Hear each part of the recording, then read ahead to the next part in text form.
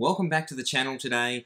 We have the LC10B5 from Meerkat RC. Now they're an Australian company who sells LC racing products. So make sure you head over to meerkat.com, I believe.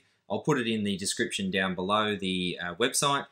Check them out. The LC Racing offer a multiples of different buggies, either kit and ready to run, I believe, on their website. So go and check out Meerkat RC. But let's check out the LC10B5. I've already built it, so let's head over and I'll let you know exactly what I think about it and show you what I've done with this buggy.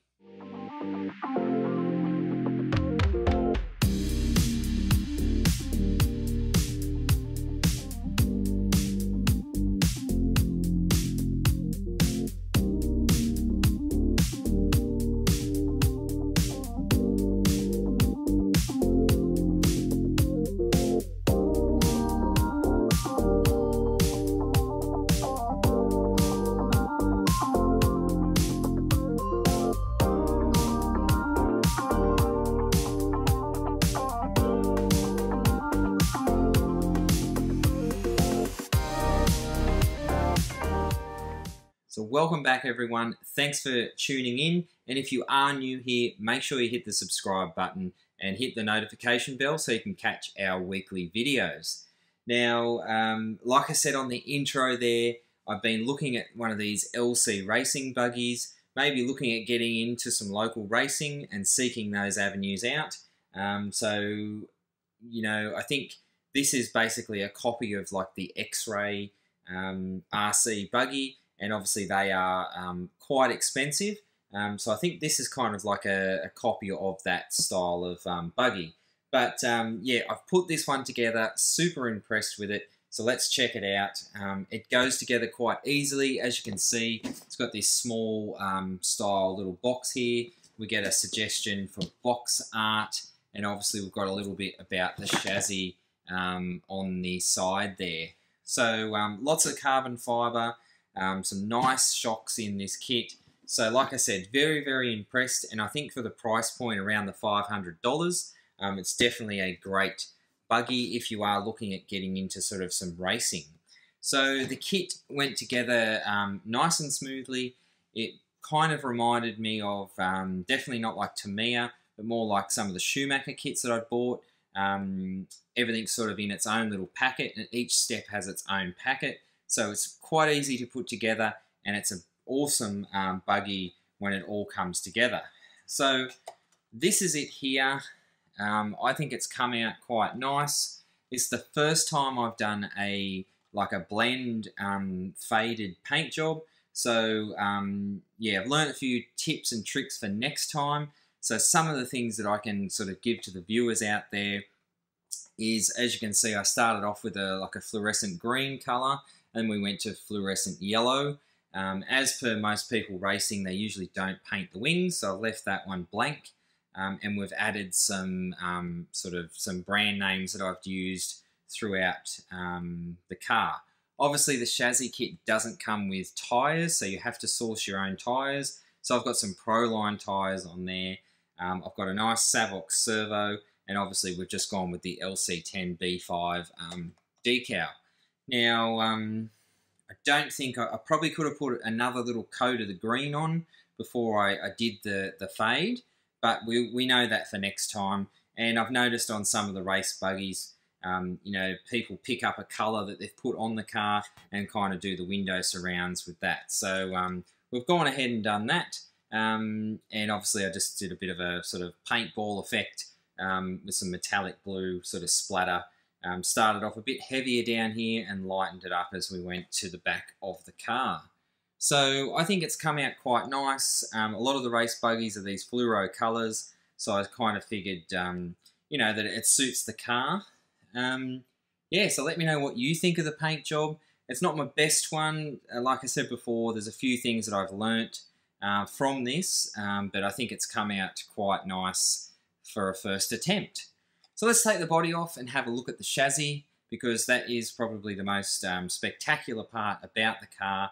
So let's take the body off and I'll show you what it looks like. So we've got the body off and I'll just show you in a little bit closer. That's that sort of fade that we went with. Now I just backed it with white, obviously to make the colours pop a little bit more.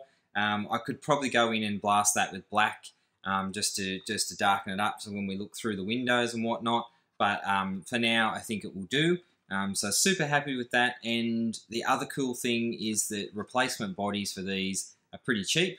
So if you did wanted to do one more of a Shelf Queen sort of style one, or you want to do a racing one, I think they're around about $30 odd for the bodies, and not too bad at all.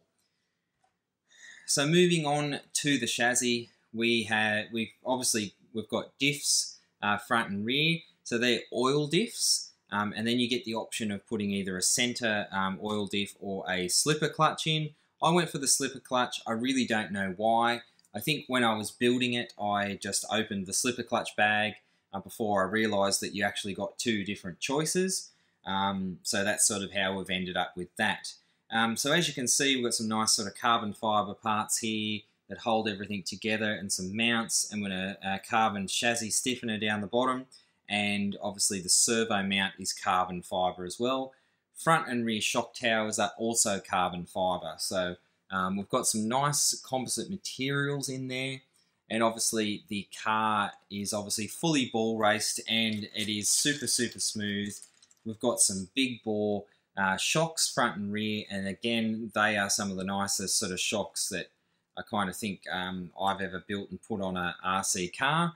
So I can kind of see that this definitely is going to be, you know, it's moving from, you know, your hobby grade, and you know, if you look at things like a Top Force or even the new Black Egress, yes, they are sort of racing, but definitely outdated compared to looking at some modern race buggies. So you do need to supply your own tyres with this kit.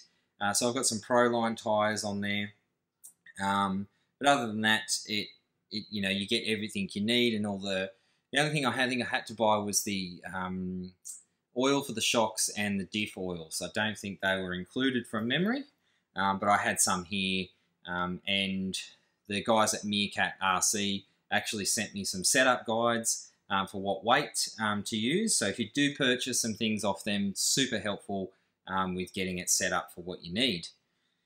I've gone with a Savox servo, low profile, nice and fast. So hopefully if we get this one out on the track, we can, you know, obviously it's set up quite nicely and we've got a decent servo in there. Now I haven't decided on a power choice yet. Obviously I've got multiple different brushless combos that I can put in here, so I'm not overly sure what sort of turn we're going to run, or whether I research what local clubs are, what you're allowed to use, and select a motor, an ESC package for that. So at the moment we've just done the chassis and the body, but I just wanted to get it onto the channel because it is something different and it's come together absolutely beautifully. And yeah, highly recommend the LC Racing. Like I said, the guys over at Meerkat RC basically said they don't care what I say about this car. They said that, you know, basically say it how it is. As I said, I'm not being paid to tell you it's good. So initial thoughts is, went together beautifully. It's definitely a high spec kit. Only thing that I could sort of say could have been improved in the kit was, yeah, it could have come with tyres, but then again, being that race buggy, it gives you the option to put what you want on it and the sort of surface you're running on.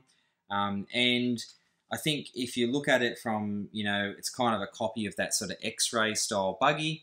The centre chassis here is metal, so I guess there's probably someone out there that'll make a carbon fibre upgrade part for that. But other than that, I think the car is really nice. And I guess one of the other letdowns that I found was, you know, the body itself's quite nice, the wing's quite thick and strong. The decals that you get with the kit, pretty poor. So I'm lucky that I had bought some Proline tyres and some Savox products, so I could sort of put my own sort of stickers on, because the stickers that you get in the kit are pretty much LC10B5 four-wheel drive electric race buggy, and that's it. So the decals wise, pretty poor, but like I said before, we've come up with what I believe a nice sort of livery and a design with some of those brand name products that we've put in the kit. well, we'll leave it there for today's video. Just wanted to show you where I was up to on the LC10B5 buggy that I got off Meerkat RC. And I definitely told those guys that I'd give them a shout out on the channel. They did me a good deal on this one. And local Australian guys, so always want to support local. So if you do want any of their products, head to that website that I've put in the description. Lots of different cars. And if you were like me and a bit curious about what they had to offer, if I had sort of got one of these a year or two ago when I first sort of looked at it, you know, I wish I kind of did, because it's definitely leaps and bounds ahead of some other kits and whatnot. And for the price point, I think it's very, very good considering the standard bits like universal joints and parts and big bore shocks. It definitely represents good value. Now, just to give you a bit of a sneak peek, we have got the Procat Classic, obviously from Schumacher. We've painted up the body. I did a shorts video on this one, so that'll be coming to the channel very, very soon. And I've got some exciting news about a giveaway, but we'll go into that a little bit more on a dedicated video. So as always, hit like and subscribe. I'll see you on the next video. And until then, go and check the LC Racing range out. You won't be disappointed, and it's definitely something different to look at if you don't have many manufacturers in your collection. So once again, I'll see you in another video. Bye.